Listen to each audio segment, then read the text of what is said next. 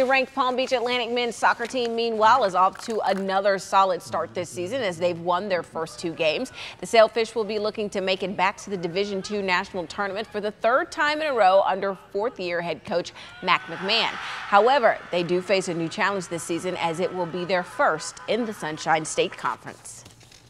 The Sunshine State Conference in men's soccer is definitely the toughest conference in the country. I think the standard of expectation will always be the same, but it's definitely with a different group, a lot of new players, and so far, you know, the guys have responded well. It's been a good start to the season.